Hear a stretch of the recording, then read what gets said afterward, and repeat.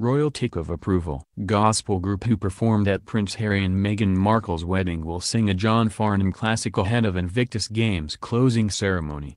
They impressed royal fans when they performed at Prince Harry and Meghan Markle's wedding back in May. And now the gospel group that performed a rendition of Stand By Me at the nuptials, the Kingdom Choir, are set to take on an Australian classic. According to News Corp, the group will include their take of John Farnham's You're the Voice on their debut record. It comes as the group prepare to perform at the closing ceremony of the Invictus Games on Saturday. Conductor Karen Gibson said the group chose the song to mark their upcoming performance Down Under. When we got invited to sing at the Invictus Games, our manager suggested we sing a song the Australian people might like, and that was the one, Karen said.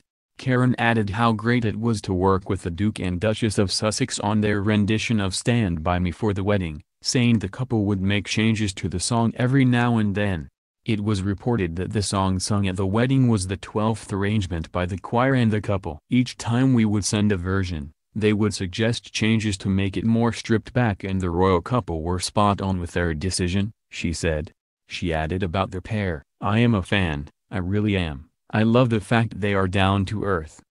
They are human." Harry and pregnant Meghan, 37, are currently in Fiji as part of an official royal visit, with Meghan showcasing her baby bump in an elegant blue dress at a black tie reception on Tuesday. Fiji is the latest stop on Harry and Meghan's 16-day tour, which will see them also travel to New Zealand, Tonga and then back to Australia.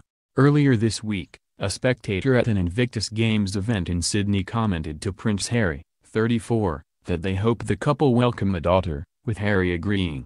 In a candid moment captured on camera, a bystander was heard shouting, "Congratulations, I hope it's a girl," to which Harry responded, "So do I." Comments from the father-to-be this week suggest the couple do not yet know the gender of their unborn baby. Kensington Palace confirmed the baby news last week, just hours after the Duke and Duchess of Sussex touched down in Sydney for their first major international tour since their wedding in May.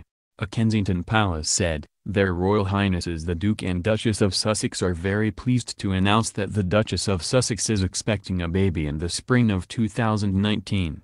Their Royal Highnesses have appreciated all of the support they have received from people around the world since their wedding in May and are delighted to be able to share this happy news with the public."